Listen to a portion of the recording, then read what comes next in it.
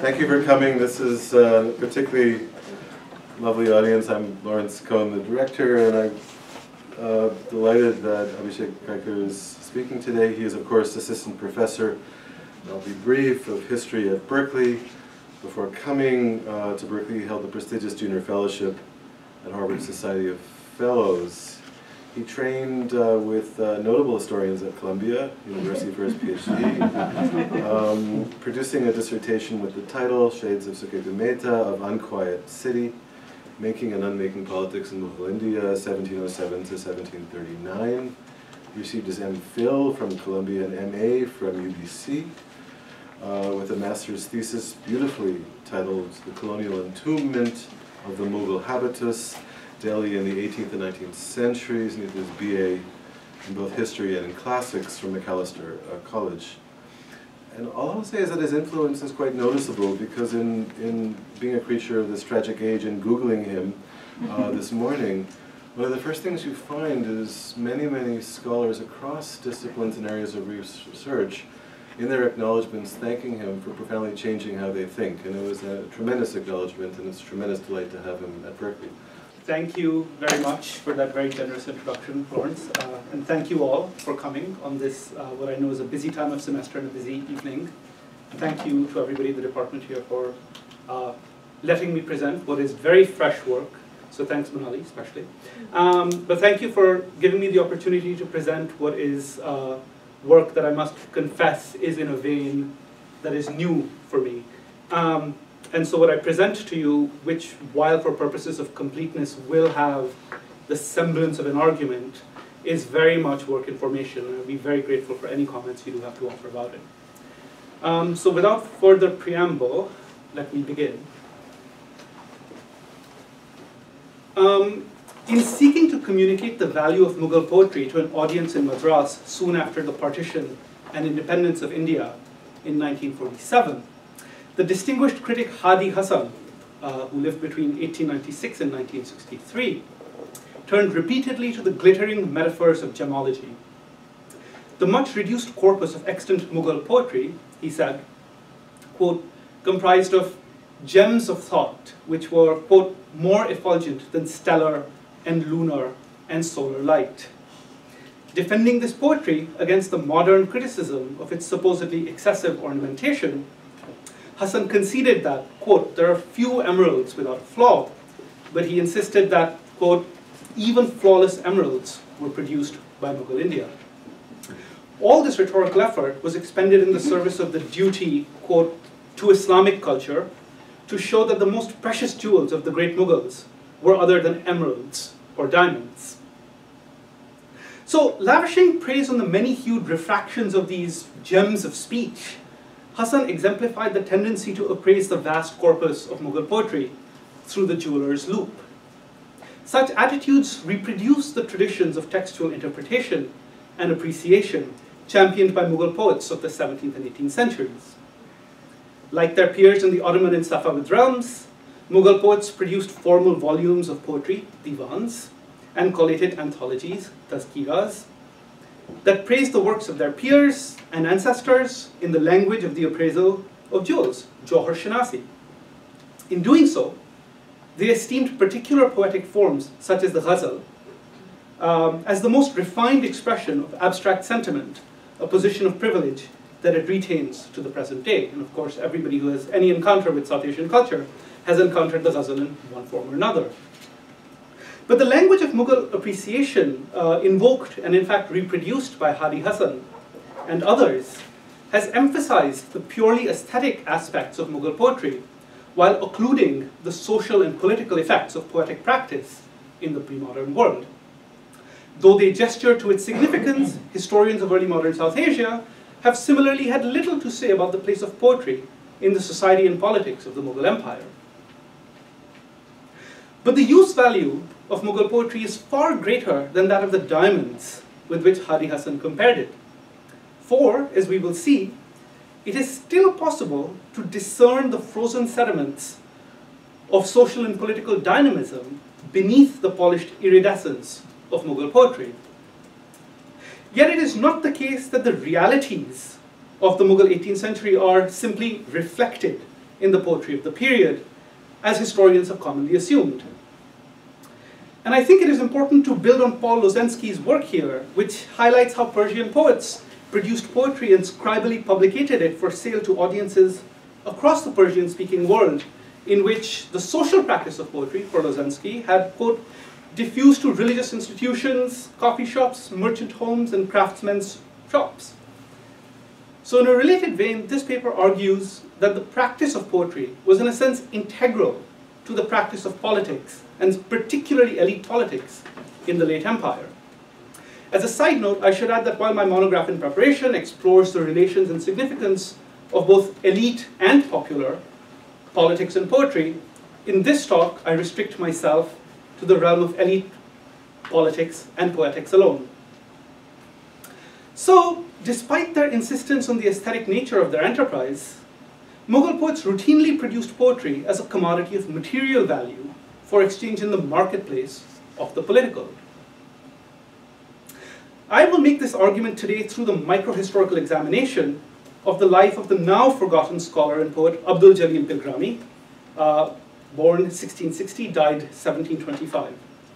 The objects of my inquiry today are two poems produced in 1714 or 15 by al-Jalil, both concerned with the emperor Farrukhsiyar, who reigned from 1713 to 19. And both poems were reproduced by his grandson and biographer, the famed literary scholar Ghulam Hussain Azad Bilgrami. For the purposes of this talk, I treat both poems, one merely 4 lines long, the other stretching to some 1400 verses, as political speech acts. But where the first poem, a quatrain, succeeded spectacularly, the second poem, a long and celebratory description of the emperor's wedding in 1715, can only be regarded as a failed elocution, and this is what I will seek to show in my talk today. So the conditions of this success and failure, as far as I'm concerned today, illuminate a hitherto obscured but defining feature of the late Mughal world: the centrality of making poetry in the work of doing politics. In conclusion, I will say a few words about the nature of Mughal politics as it emerges from the study of this poetry, time permitting. So our story begins on a winter evening in 1731 on the dusty frontier town of Bukkur in Sindh. And here's a map of the northern part of the Mughal Empire. Here's the capital in Delhi, and there is Bukkur in Sindh on the water. And here's an image of the 18th century, of Bukkur in the 19th century. So you can trust me, it was dusty, even if it's less dusty today with irrigation. So, on this winter evening, a 26-year-old junior official by the name of Azad Bilgrami is beginning to pen the colophon to a little notebook in which he has for the past some days been collating a long poem by his grandfather, al-Jalil Bilgrami. And here, almost 3 centuries later, I would encounter this notebook in an archive. Why did Azad collate his grandfather's poem? In the colophon here, he conforms to the familiar formula, asking only that, quote, spectators expert in appraising jewels, so the same language that Hadi Hassan would use several hundred years later, may remember both author and compiler in their blessings. But these pages were copied and recopied with some rapidity as they traversed the subcontinent's literary circles. One archive, almost 900 miles away, holds 4 copies made between 1748 and 1787 alone. And the poem was printed in 1882 and 1886. It seems to have fallen out of fashion, decisively fallen out of fashion, shortly thereafter. So why did Azad decide to put his grandfather's poem in circulation? Or rather, why did al-Jalil not distribute his crowning achievement in his own lifetime? In his long biographical entry on al-Jalil, written much later, Azad offers a curious response. The poem, he said, did not pass before the emperor's gaze because of the, quote, impediments of the era, mawani-e-waqt. Because the emperor was imminently to adorn the throne of the eternal kingdom, continued Azad, al-Jalil did not set his heart to preparing a fair copy, and then himself died shortly thereafter. So it was only after his death that Azad himself prepared this fair copy and produced a marginal commentary on the more obscure verses to the best of his ability. Now, this is a frankly disingenuous explanation, because the Emperor Farrukhsiyar, who was married on December 17, 1715, was overthrown and executed by the Sayyids of Barha. One of them is present in this image of Farrukhsiyar, some 3.5 years later, on the 29th of April, 1719.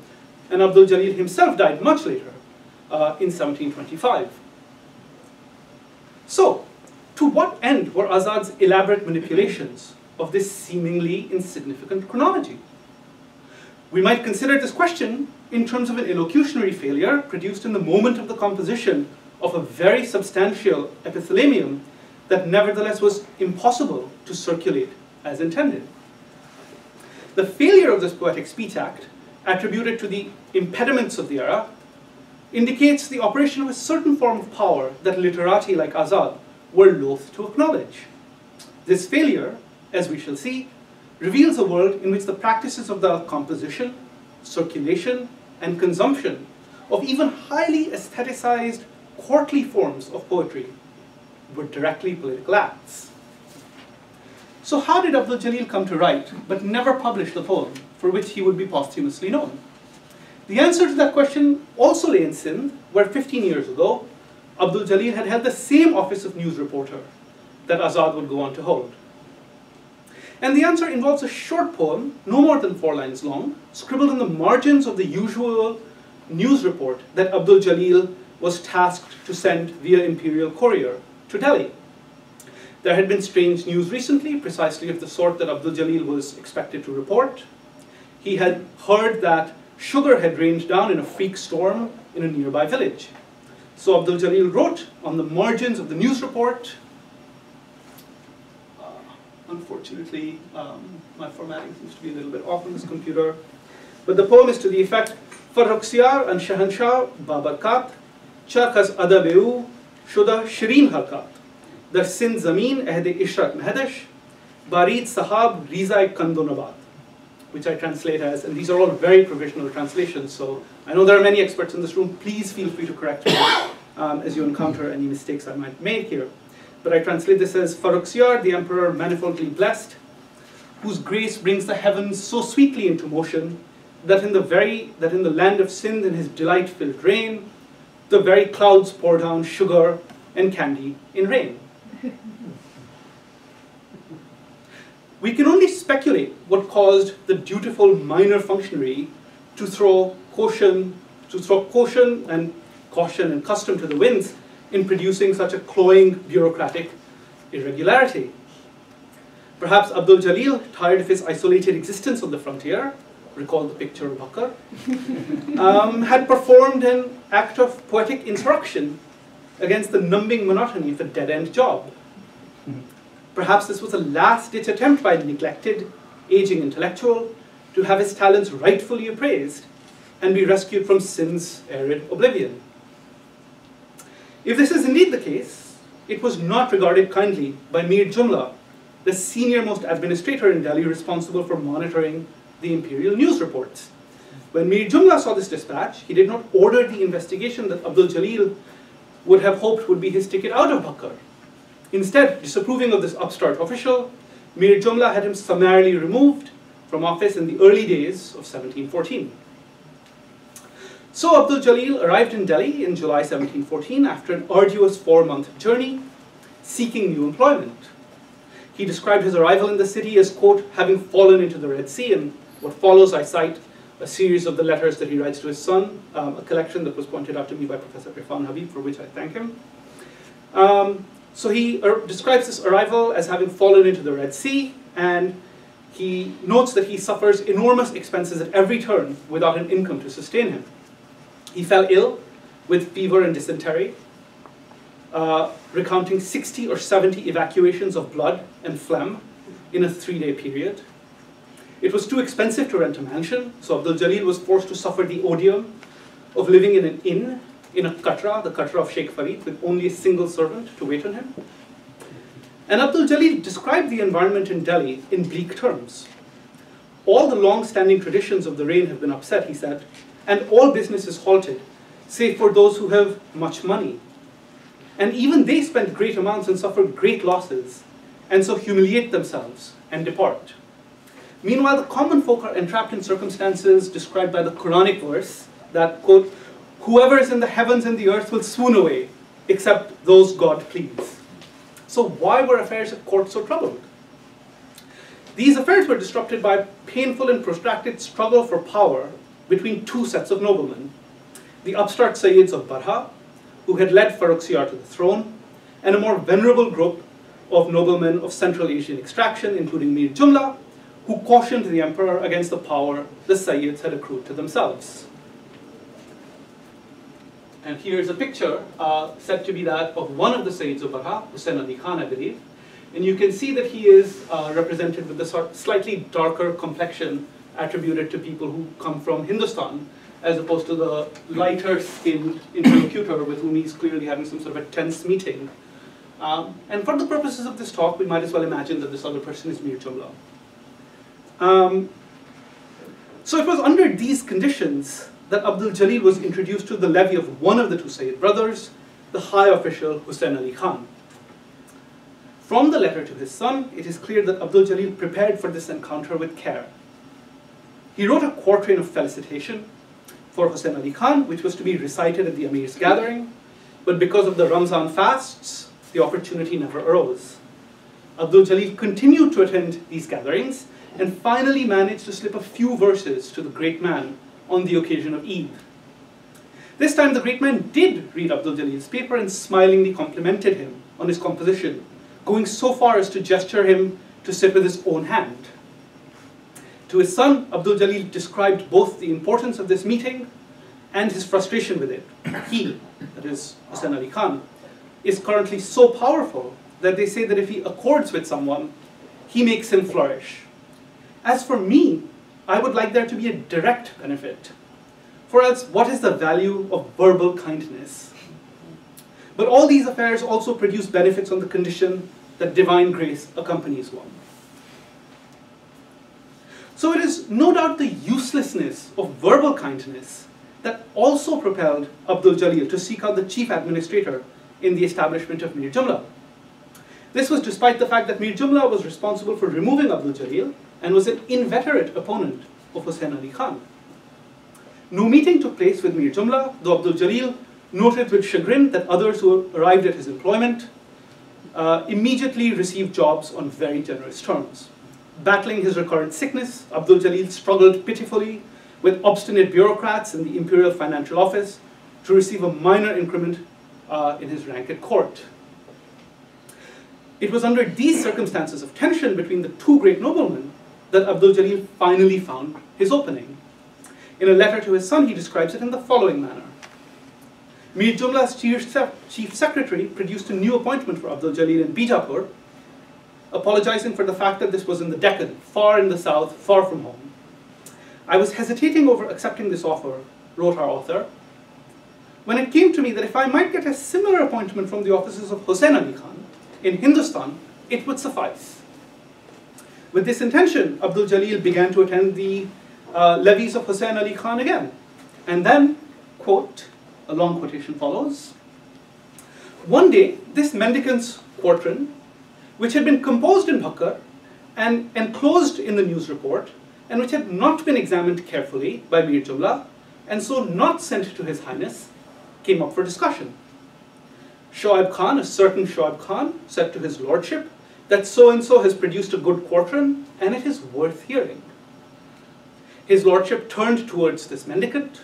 I read out the quatrain and related the whole event. His lordship approved greatly of the verse, and it was in his hand when he adjourned the assembly. End quote. Matters progressed rapidly from here on. Hussain Ali Khan carried the verses to his brother, the vizier, on the same day. The vizier produced it before the emperor, pointedly noting that these verses of praise for the emperor had their author relieved of his job. The emperor was astonished and said of his own accord that Jalil was to be restored his job.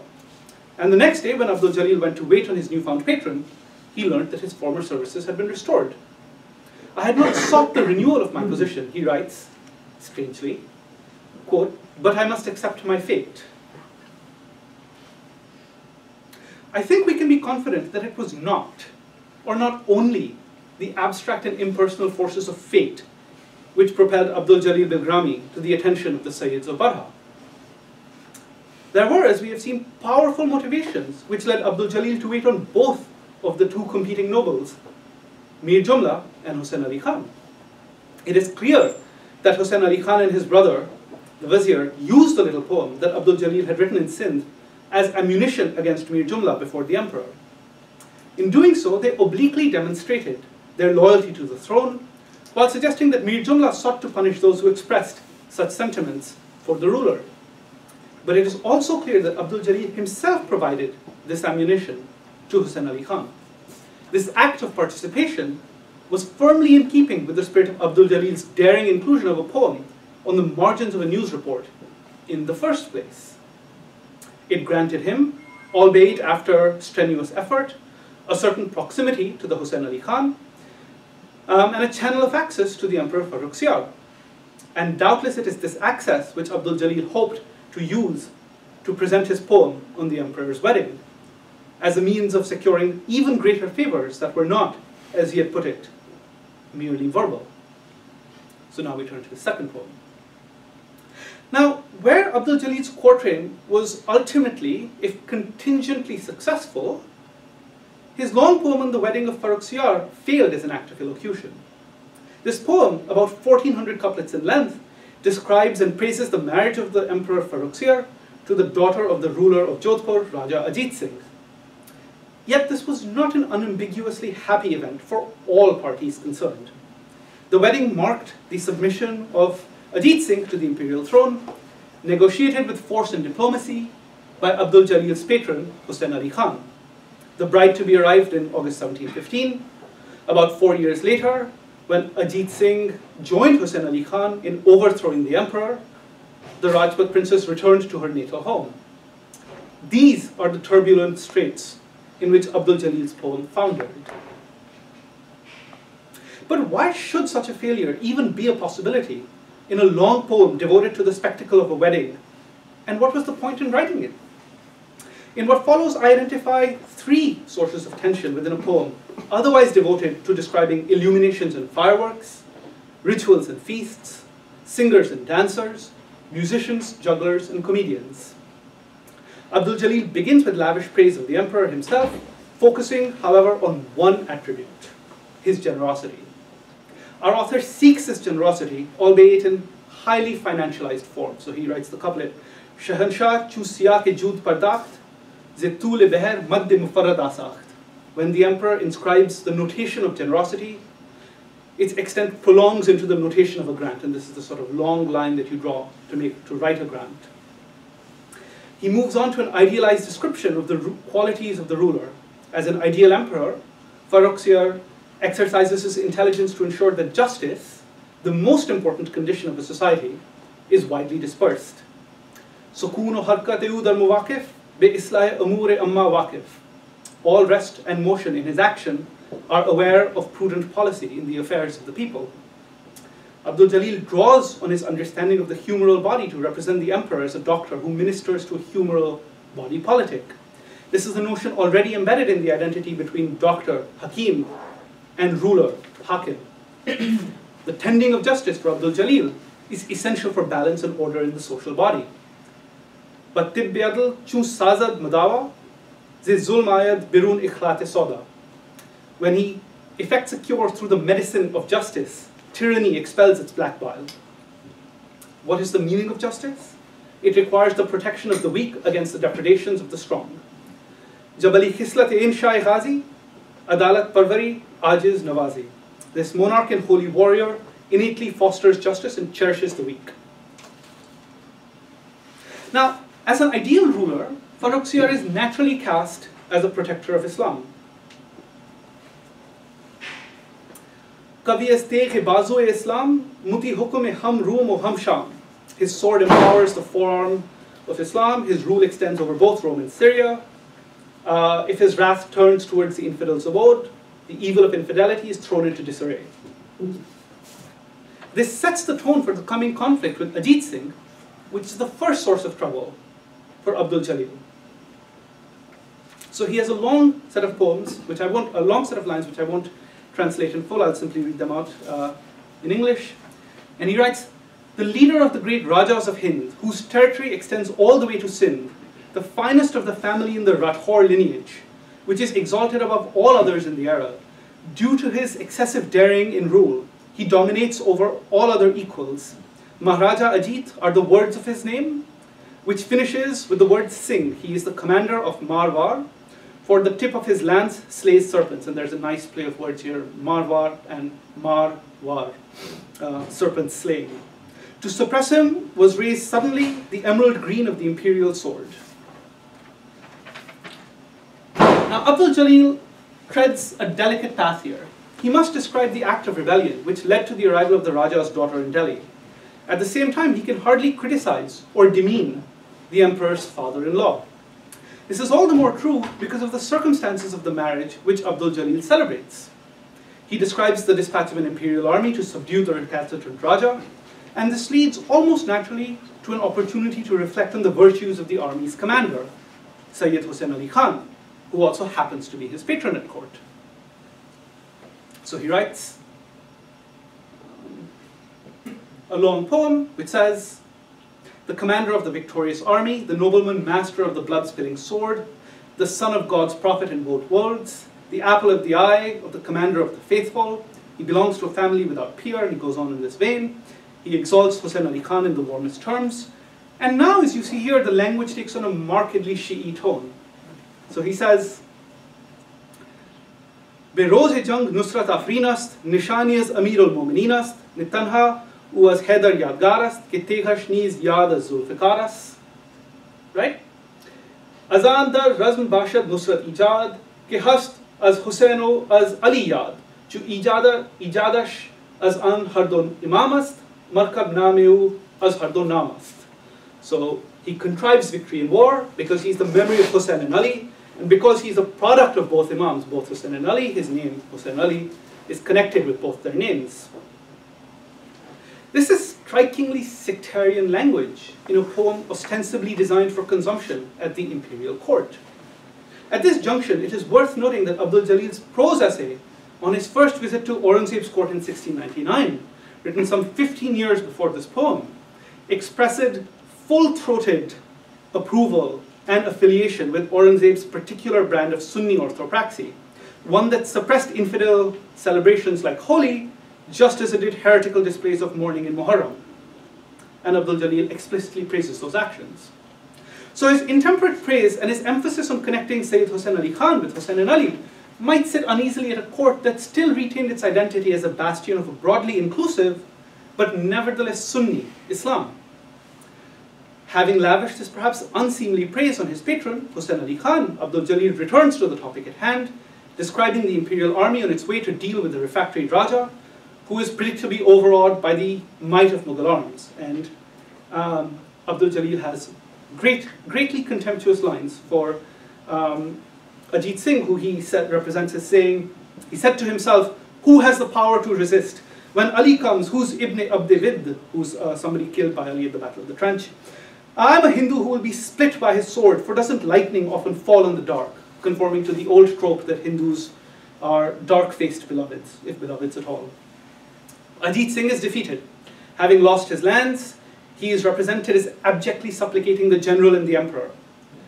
The result is that Ajit Singh's daughter is sent for marriage to the emperor, and now Abdul-Jalil must deal with the emperor's new wife, so he must pivot from his account of the humiliation of Ajit Singh to the modestly covered virtues of his daughter. Farrukhsiyar, for his part, graciously accepts Raja Ajit Singh's supplication. In the poet's words, he accepted her and granted the Raja mercy. You might say he gave a corpse life again. This is an ironic line considering what Ajit Singh is going to do to Farrukhsiyar in just a few years. From then on, in regard for the Raja, he gave that flame a place in his guest house. He acquainted that idol with the faith. He cut open the knot in the sacred thread. Through the king dwelling in victory was conjoined inner light with her external beauty. So she converts to Islam. Now, we need not concern ourselves with the accuracy of this depiction, since many historical sources indicate that such weddings were treated as opportunities by the Mughals to reward, conciliate, and incorporate powerful Rajput ruling groups. This was particularly true of Farrukhsiyar's wedding, where for the first time ever, an emperor's marriage procession, his barat, proceeded down the city's Moonlight Avenue to claim his bride from the people who were keeping her. But this was a procession from which the vizier, who was Abdul-Jalil's patron's brother, was conspicuously absent. Abdul-Jalil, for his part, again appears to have felt compelled to say something on the subject, and this, I think, is the third source of tension that I would like to point to today. After praising the vizier, he says, "Nobles surrounded the bountiful emperor like youthful stubble on the face of the beloved. Each nobleman, together by the Shah, were like stars in the procession of the moon, except for the loyal Nawab Qutb al-Mulk. For this reason, in the imperial procession, did not the great nobleman join.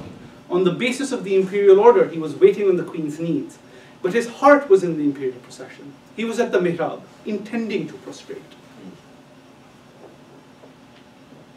These crucial lines should raise the question of who this poem was meant for. In an obvious way, the poem was meant for the emperor. But why then did Abdul-Jalil feel compelled to defend the vizier's actions to his own ruler? I think it likely that the poem had another audience in mind. The elites who surrounded the emperor like stars haloed the moon, and who were doubtless speculating about the meaning of the vizier's most prominent absence. Yet we see how unpalatable these lines would be for the ruler to himself hear. So, I've identified three sources of tension that I think contributed materially to the failure of Abdul-Jalil's magnum opus. These were his inability to find a vocabulary to describe the meaning of Ajit Singh's complex relation with the emperor, his valorization of the Sayyid family in notably Shi'i language in an imperial context that formally maintained a Sunni persona, and finally, his awkward justification of the vizier's absence from a wedding procession, which raises questions of the poem's audience. Was Abdul-Jalil writing for the emperor or for his court? This is a question that I'm as unable to answer as Abdul-Jalil himself probably was. But it is clear that two impulses, the desire to praise an emperor and the desire to be faithful to one's patron, had diverged for Abdul-Jalil. It is a measure of the power and significance of these tensions, I think, that instead of resolving the matter by redacting the poem, he simply chose to let it lie unpublicated until it was resuscitated in different circumstances and to different ends by his grandson. So in conclusion, I think the successes and failures of Abdul-Jalil's poetry should demonstrate the centrality of the act of making, circulating, and appraising poetry in the work of doing elite politics. But what then does this poetry tell us about the nature of late Mughal politics itself? In the time remaining to me, let me push on just a little further. Abdul-Jalil's quatrain tells us something about the volatility and sensitivity of a political culture in which a seemingly trivial poem could win you wealth or lose you your head. I've also suggested that in a strongly agentive fashion, Abdul-Jalil traded the cultural capital of his quatrain for political capital with his patron, Hussain Ali Khan. In doing so, he inserted himself as a participant, in however minor a role, into the struggle that would precipitate in the public display of the Emperor Farrukhsiyar's mutilated corpse outside the bastions of the Red Fort in Delhi. But his unpublished epithalamium bears a different message. Scarred by the tensions I have identified in the second part of my talk, Abdul-Jalil's poem is unable to express a graceful recognition of the rapidly changing relationship between emperor and nobleman. Why was this the case? By way of an answer, let me suggest that while Abdul-Jalil's first literary works are resolutely focused on the imperial court, the emperor who appears in Abdul-Jalil's poem is a curiously abstract and impersonal figure. We might contrast this with the famed account of the military officer Mirza Nathan, who about a century before this date had prepared for a suicidal battle on the Bengal frontier by fastening an image of the reigning emperor Jahangir to his turban. Abdul-Jalil's concerns, expressed vividly in his letters, are not with an emperor. They are rather turned towards the lumbering administrative bureaucracy and the obstreperous bureaucrats who manned it. Now, unlike their Ottoman counterparts, Mughal emperors did not withdraw into seclusion and rule from behind the veil. On the contrary, the visible presence of the emperor's body remained a vital component of the political order. Formally visible though he may have been, the emperor was no longer a figure of personal significance in the lives of his more humble servants. So I've argued that Abdul Jalil's poem was silenced by its inability to express the changing realities of the 18th century political order. In attaching himself to Hussein Ali Khan, and in remaining at his side even after his unprecedented deposition of Farrukhsiyar in 1719, however, Abdul Jalil's actions do betray a sharp understanding of those changing realities. The silences of his epithalamium are loud. To not publicate one's greatest literary achievement was to make a strong choice, one that disregarded the theoretical conception of imperial power in favor of an inchoate and inarticulable but nevertheless emergent reality. Abdul Jalil's words and deeds did not violate the conventional ideological framework of the Mughal polity. We recall he praises the emperor in the standard, even classical poetic fashion, attributing perfectly stereotyped virtues to him. And in his conduct, he conforms to the usual values of patronage, affiliation, and dependence. But even without personally breaking the rules of the game of Mughal elite politics, he contributed to outcomes that were restructuring that system of politics. The silence of his poem, therefore, should suggest to us one way in which elite politics were transformed and reconfigured in the turbulence of war and regicide, not through moral failure, lassitude, or imperial decline, or through the dramatic events of regicide and riot, but through the many actions, each of which were consistent with the ethos and values of the Mughal world, and yet each of which, through the contingencies of historical events, were coming to forever transform that world itself. Thank you.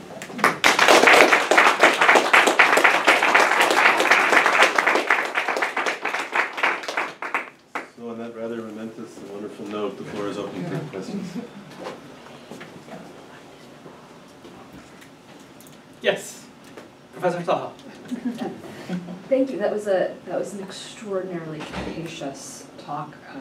That didn't have to go very far to give us a lot to talk about. But I'm wondering about two kinds of language that circulate for you, and sort of bookended the talk.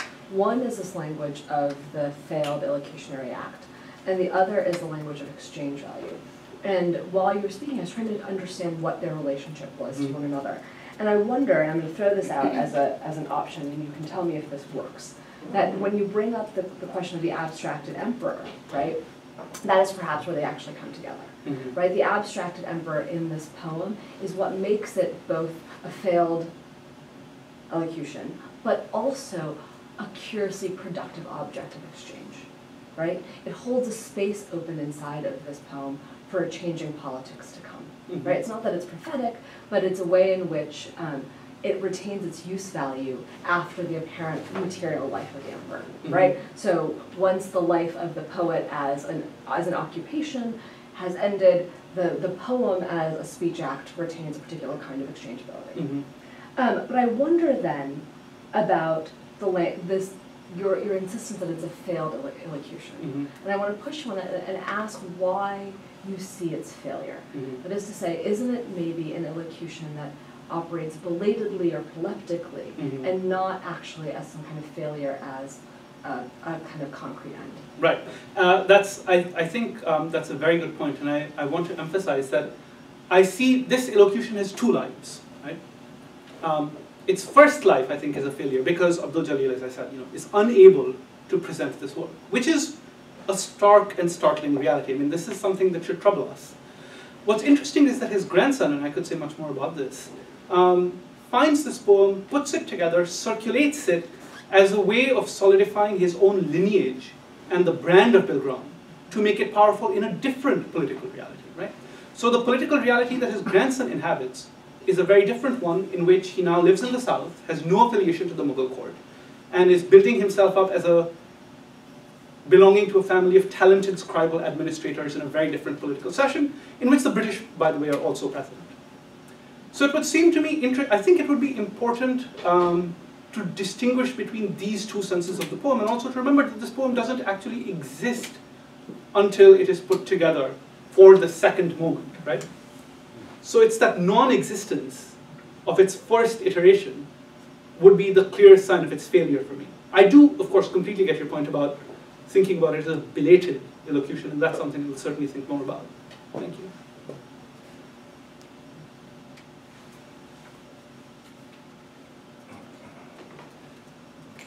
by the ducks. You know, what is your theory of historical change? Yeah. But actually, that's where I'm heading. Yeah. A lot of things happen in the space between the writing and the circulation of the poem. Nader Shah, you know, regicide, so on and so forth. I mean, all of which you write about in the dissertation.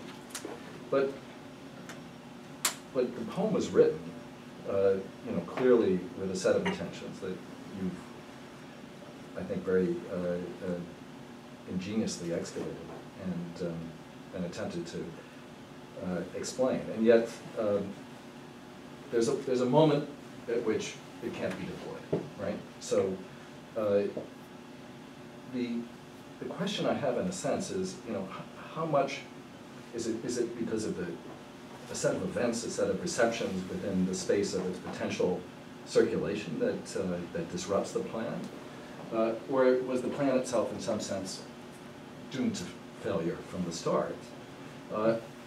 Because in a way, the life of the poem that begins with its circulation and publication and use in very different times for very different purposes, in a way is not part of that story. Right. It's a separate story. It's a story after a lot of other things change the political circumstances of Mughal sovereignty. Leave alone, you know, the positions of princes and lords and bureaucrats and all the other players in the empire. So I guess although I find that, you know, there's a way in which the story that you're telling highlights the incapacity of this poem to serve its purpose, if not its function, at the time. It doesn't really tell me about the political stakes, in some sense, that were at play in the contemporaneous moment before the regicide. And so I guess I'm asking, in a way, a broader question about the relationship of poesy and politics. Right. If you're making an argument that is in some sense bigger than what you just presented, or at least, or do you want to make an argument that is bigger than what you just presented, in the sense that that this was an act that could have succeeded, that was meant to succeed, but that somehow got disrupted in a political set of interactions that tell you something about that period of 1714, 1715, 1716. That is to say, without the proleptics of the regicide, that otherwise we would not know, we could not have access to, were it not for the poem. Right. It's a big question. It seems to me that the conditions of the success of the poem in its first iteration would be fairly banal. Right? You would have to remove some lines, rephrase some things, and this would be an act of normal poetry of the kind that we would expect, that would be unsurprising in many ways, might have been circulated, the poet might have been rewarded. This would be the sort of standard life that one could imagine for it, in a sense. But this doesn't happen. What does it mean for this to not happen? Is this a feature of the events of 1715, 16, 17, 18? Materially, that is the case. What does that, however, tell us about the workings of politics in that very period? Right? And that's a separate question, and that's the question that I've tried to get at. And so, anticipating this question, I did in fact try to sneak in a theory of historical change right at the end of my talk. Right? And my theory of historical change is very simple. It says that even when people act with intention in accordance with the rules of a political order, right? Whether in writing poetry for a certain purpose, or whether in behaving in certain sorts of fashions, nevertheless, because of contingent circumstances, completely contingent circumstances, their actions can in fact cause to transform the system that generates their action. That, I think, is where I would lay my emphasis on the transformation, right, that is produced by the act of writing this poem. This is, I think, what its failure marks for me. I can say more if you'd like. But others ask. Yes. This is really just something I missed. He was restored to his position. Yeah. And Hussein Ali Khan was his patron. But what was his position? So his position was the news writer, the Waqia Navis at Bakkar in 7. So he had to go back to Bakkar? No, so what That's where it the started. future story is actually a very interesting story, Yeah, in that he never goes back to Bakkar. Okay. He transfers in a classically late Mughal political move, he transfers his deputyship to a loyal ally in Bakkar. He receives the income from Bakkar without actually being there. He sends his son there. His son inherits this position. And then that position is transferred presumably to Azad himself. So this position becomes a 3-generation hereditary position at least. Events in Sindh, of course, take it out of the imperial orbit very rapidly in the 1730s. So it's not possible anymore. But there's a separate Frank Perlin-esque story of entering entering a political system through the mastery of its techniques and then transforming its logic. But that's a separate So story. at some level, what becomes central to him is maintaining his patron's goodwill. Right. And that's the whole part of the poem that you read for us. It had Right. the praise of him. Right. That in a sense it is more important for him Right, right. to praise Hussein Ali Khan and to be at Hussein Ali Khan's side than it is to be at the emperor's side. Exactly. Thanks. So it seemed like it was still idea to write this poem in the first place. If he knew he couldn't give it to the emperor, Right. why did he undertake that task which was blatantly at odds with his interests? Right. I mean, I think the fact that it was never put together as a poem until Azad puts it together would suggest to me, I mean, I don't have the manuscript that Azad was working with when he put this thing together as a poem. So perhaps he spent a lot of time. I mean, this is 1,400 verses. I mean, there are 8 lines on fireworks, 8 lines on henna, 8 lines on horses, so forth, right? Maybe he thought that he would be able to assemble it in some form into a poem. That the emperor could accept. That the emperor could accept, and he never found A way to do that. a way to do that.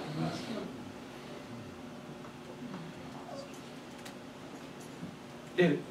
Yeah, so going back to the quatrain that it started with, now, I guess we know eventually it pays off pretty much the way he wants it to, but I'm interested about why Mir Jumla refused it initially and what al-Jalil could have expected, because Yeah. I wonder if you could sort of put it in a wider context of Sure. circulation of poetry, because is the problem that poetry is out of place, or is it that it's too flattering? Right. It would seem to me that, I mean, there can't be anything too flattering in the world of Mughal. That's not a sort of meaningful Right. concept, right? But I think the poetry was out of place, right? I mean, I think that Mir Jumla was conforming to a standard of bureaucratic administration. So this is an interesting moment in thinking about how the bureaucracy works and is supposed to work, and norms of routinization and professionalization that dismiss this kind of behavior or find it deeply unacceptable. A form of bureaucratic adab, right?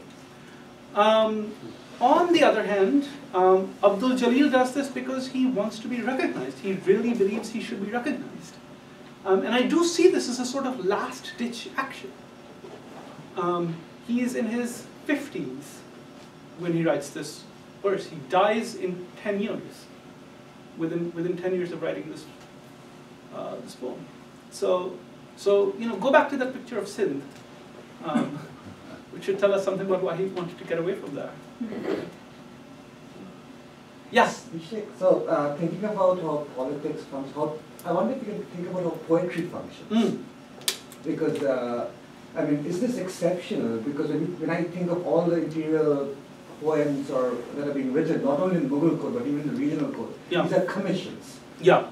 So is there something exceptional about this attempt that you see here to reach out? Is it an 18th century moment, or is there a longer history to poetic the social practices of poetry in this particular? Yeah, I mean, clearly there's a sort of big place of the social practice of poetry, right? And I alluded to that at the beginning of my talk. I mean, Paul Lozensky has very nicely demonstrated just the reach of poetic practice and how Farhad Hassan for the 18th century tells us that, barbers are writing poetry, and there is discomfort around that among elite circles.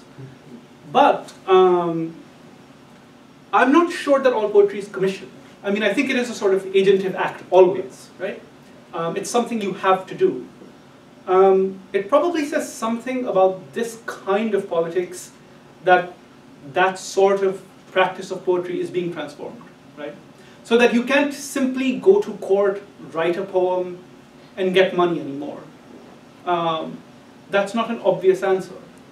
What is an obvious answer, and what Abdul-Jalil does, is write lots and lots of chronograms for his patron, Hussain Ali Khan.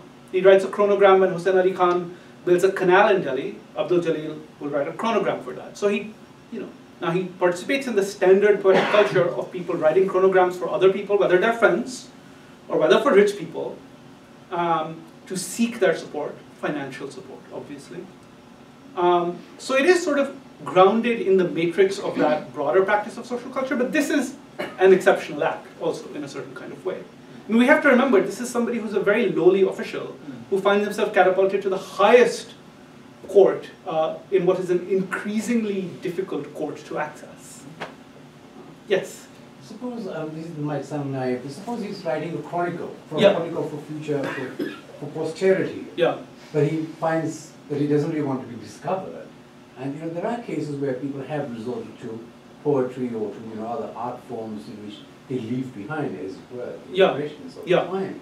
But they don't want to be, as it were, caught out. Well, this is only Kavi, probably. Right. This is not really writing about you. And so, well, there's something of that there. This is another social function of poetry. Yeah, there is a lot of poetry where you don't want to be caught out as its author. This is not that kind of poetry, though. Right? I mean, this is, if you don't get paid for this, then what's the point, really? If you don't say nice things about this particular emperor, the first 4 pages are an indexing of his generosity, right? Every finger dispenses money. This is the way that Abdul-Jalil sees him. So this is what's troubling about this particular poem, is that you would imagine that he would really want to claim it. Now there are, there's a lot of vulgar satire and pornographic poetry from the 18th century that is of uncertain and doubtful attribution, and that circulates in a very different social or cultural orbit. This is, aside from that, yeah. Yeah.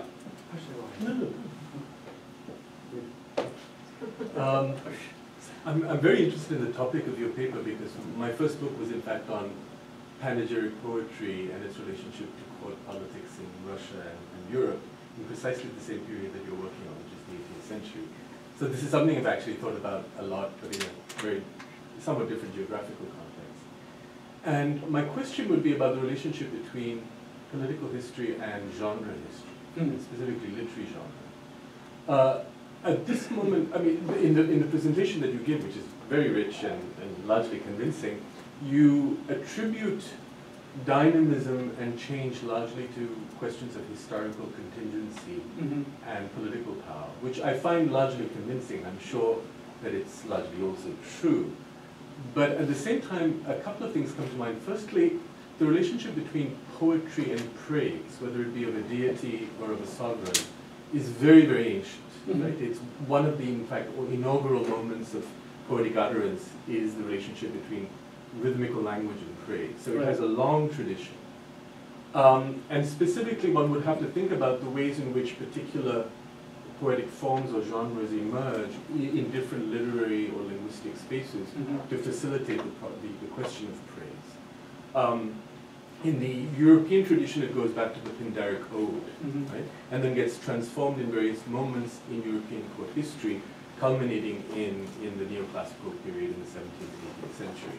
I don't know the tradition in Farsi, but I think that one thing to think about is, first of all, the specific generic matrix of genres of praise, and whether there is an element of, there's a specifically literary poetic element as well as a purely political one in the question of change and transformation, right? And the relationship between the literary and the political.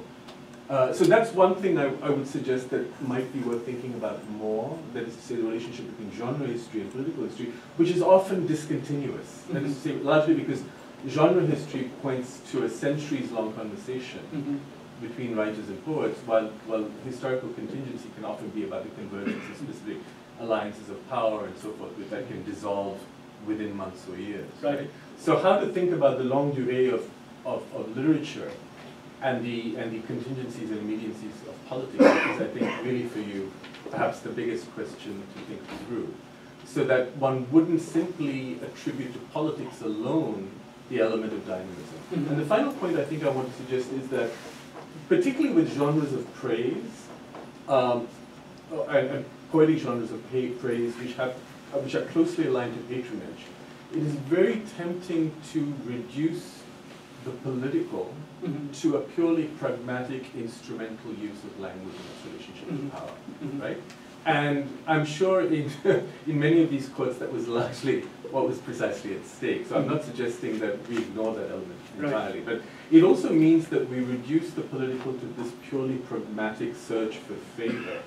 Whereas I think the relationship between language and power could be understood more richly and complexly. Absolutely. And I'm not suggesting that that's something you don't know. I'm right. sure you do. Yeah. But that might be something to explore further. Or perhaps this writer is particularly insignificant and minor and is not making a major change in the tradition. But certainly in Europe and Russia at this time, there are some substantial ways of rethinking the very locus of poetic subjectivity with respect to power that I think could be thought through. In other words, a notion of the political beyond the purely pragmatic. Got it. Thank you very much. That's a really rich comment and leaves me with a lot to think about. I want to offer two quick responses. One is that, and this is a very preliminary response, just thinking to what you said. One is that this 1400 verse poem is a Masnavi. And I don't know the 17th century context as well as the 18th century context. Munis will be able to tell us more about this. But in the 18th century, the genre of the Masnavi is widespread. People are, and the Masnavi is a poetic form that permits long narration, right? And so this long narrative form seems to be very, very important in the 18th century, though scholarship has focused on the ghazal, right? And so that was one of my gestures, was to say that we have to look at things other than the ghazal. There's a sort of dynamism within the history of this genre that needs to be recognized, so that was one. The other thing is that the Masnavi is a good form for doing both praise and satire, which are seen as deeply related in this tradition. So that, you know, poets are described as carrying a poem of praise in one hand and a poem of satire, a satire in the other. And depending on how much you pay them, right? So there's that. And so that's the question of payment. But thirdly, not to reduce the political purely to questions of rent seeking, I think is very important. And I did try to make a gesture towards that in suggesting that there's an entire description of the emperor, right? Which is a formulaic description, but it's an important description because it represents a political value that is in fact very real. The emperor is in fact a doctor to the entire body politic. He does in fact have all of these roles dictated by the language of Islam or justice or generosity. These are important things. But something has changed because he can't really still say that. And that change in condition is what I'm struggling to work my way towards. So in that sense, I'm really grateful for those comments. Thank you. Munis, yeah, please. So I'm going to have to come up with another question because Harsha basically asked my question.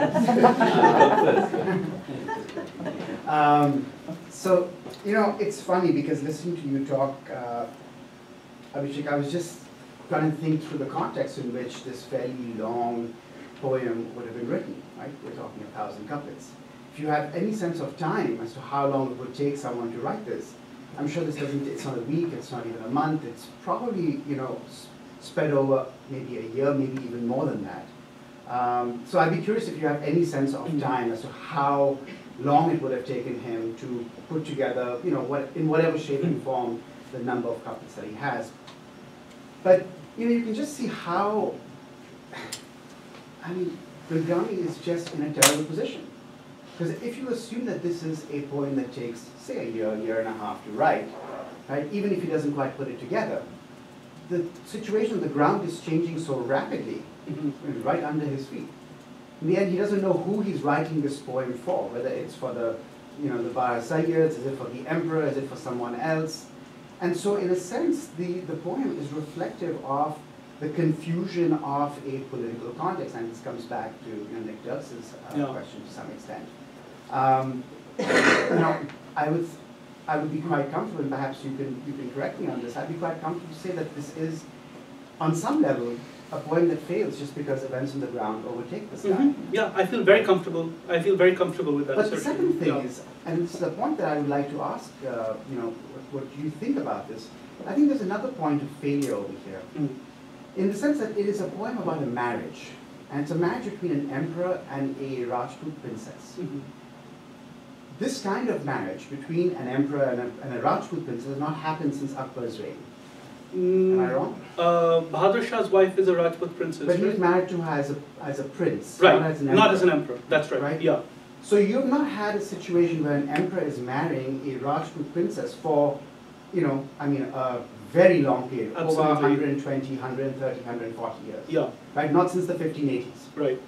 Think about the circumstance of that moment in the 1580s with an empire that's growing. Right. And then the circumstances of not contracting any more marriages as an emperor. Right. The Mughals have arrived. Right. They don't need to contract marriages. Right. So in a sense, this poem is a case of noblesse oblige. Right. The problem in this poem is that Bilgrami picks the wrong topic to kind of highlight, because it's actually not a moment of, on some level, perhaps joy and celebration and all that stuff. Yeah. But it's actually pointing to the weakness of the Mughal Empire and the Mughal Emperor. Absolutely. And you can just imagine someone coming and reading this poem and saying, oh my God, you're pointing out that the emperor and the empire is actually in free fall and decline because there's been no one who's married a Rajput princess for 150 years. Right. You've got to do something about this. Right. Right? So you've actually engaged in an act of, again, noblesse oblige. Right.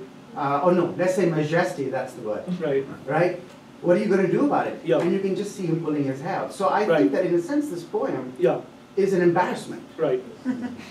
This poem is one that is stillborn almost from the get-go.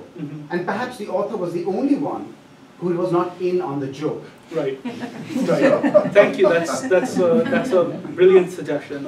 Is that actually, I hadn't thought of it in those terms.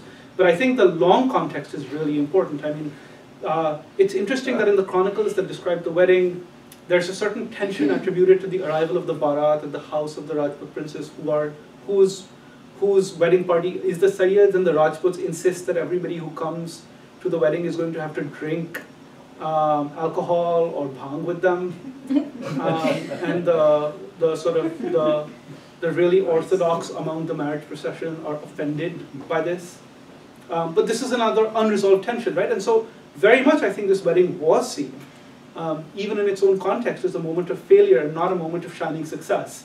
And I think it's absolutely right that he only has about 10 lines on the sort of great victory of Islam that this achieves, and for the rest of the time he can only talk about fireworks and illuminations and palm. So, yeah. But you can see how you would not want to go and present this to either Hussein Ali Khan or to the emperor. Right. Because it actually manifests their powerlessness, the fact that power is draining out of the empire. Right. And so... Yeah, absolutely. Thank you. Yeah. This was lovely. I have two tiny comments. The first is I'm just very struck by something you just said. There cannot be something too flattering within the conditions of the panegyrics. And I was just very struck by that, and it's not quite a question. I was trying to imagine, wrap my head around the demands of that, as well as to try to fight against it and say, wow. And so I was trying to read Munis's question, as an effective failure of how praise operates. But no, I take it very seriously. I'm just wondering if you could say more. And the other question, but it's just is the more serious one, which is, so if you end, and in response to Nick, take further the sense that even when people are acting in accordance with rules or with a structure or milieu or apparatus of rules, in precisely that playing with the rules, they change the rules. I mean, this is a Bourdieuvian. Absolutely. And so so that makes me think about, if you say more about that, about what Bourdieu might have a specific way of thinking about what you're calling contingency and circumstance in a slightly different way, and so and so if you could say more about, I suppose, the category of the contingent for you. Yeah. I mean, Bourdieu has been a sort of important person, to touch your second topic first. Bourdieu has been a sort of important figure, and I think he lurks somewhere beneath this paper too. I would be very comfortable talking about the habitus of Mughal power, which I've done in other situations. What's interesting about this particular time is that the system, whatever the system is, whatever the field is really transforming beyond recognition very, very rapidly. So in 1707, Aurangzeb dies, a normal imperial succession follows. In 1712, an emperor is dethroned. In 1719, another emperor's body is thrown out in the streets of the city of Delhi. This is a really dramatic moment.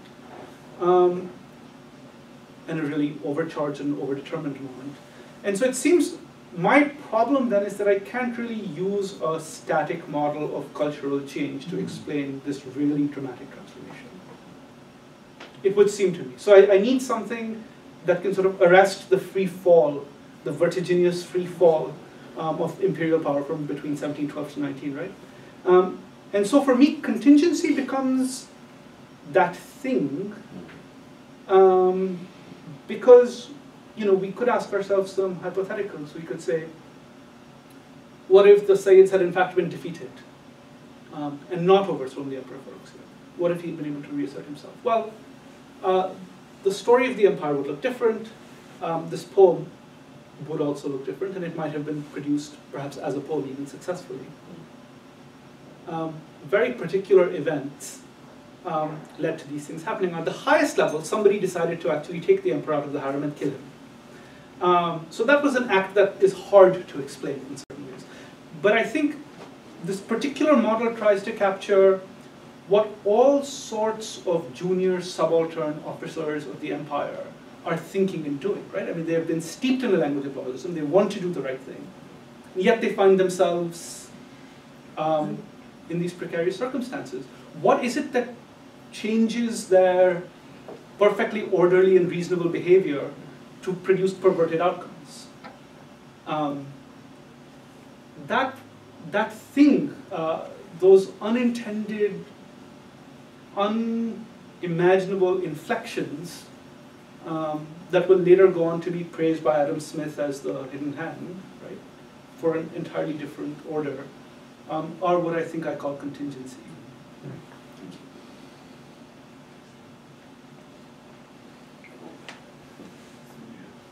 Shall we adjourn, or are there further questions? Yes, Munis, please. So, since you want to ask another question, this is a poem about marriage. Yeah. Can you tell us something about how the bride-to-be or the bride is talked about? I mean, you talked about festivals and fireworks. Yeah, she gets about 10 lines. I mean, because obviously he can't talk about her, right? Okay. Because there's a line, I don't know if I have this. I mean, there's a line somewhere or the other. There's a very nice line which basically says that, it mentions her and says she was wrapped up in ismat and haya, right? Dar ismat e haya pichida. And that's literally it. And as you know, I mean, this is the other troubling thing about writing about a wedding. You can't actually write about one of the participants in this ritual because it would be too dishonorable for the other participant in the ritual. So she is that things have changed by the 18th century. No, unfortunately, they haven't. No. Basically, your one line is saying you can't write about this Yeah. precisely because it's when Yeah. Yes. I have a small quibble. When you were mentioning the praise for the Sayyid, the language that he uses, you characterize it as Shia terminology, and I'm wondering if that's really accurate for that time period. In contemporary Islam, in contemporary Deoband-dominated South Asian Islam, it would be immediately tagged as Shia. Yeah.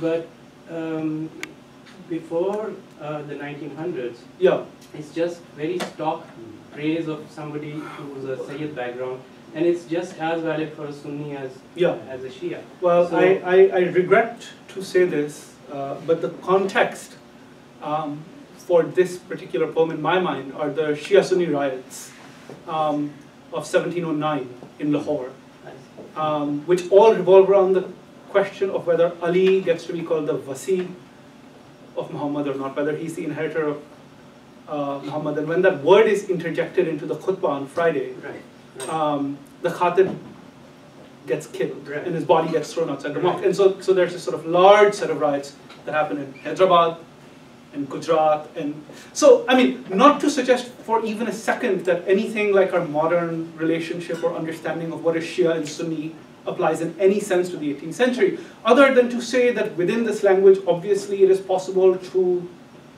play up in a certain way, right?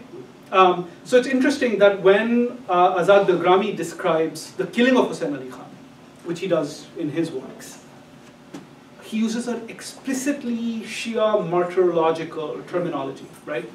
To describe the killing of people who for others in the empire would be seen as traitors and disloyal people, right? And this is an interesting move. Why do you need to do that? And I think you need to do that in a sense if you have to justify somebody's actions, you need to be able to give them some sort of legitimacy to stand upon, right? To sort of wipe the taint from their name, which Azad acknowledges cannot be wiped. So it seems to me that it is an interesting feature of this world. Now, Bilgrami himself is, I would not want to say what affiliation he has. I know that he's very strong training in hadith, right? So he clearly comes from a sort of very orthopraxic background. And yet he can use this language, and he is using it in a very particular context, in a troubled reign.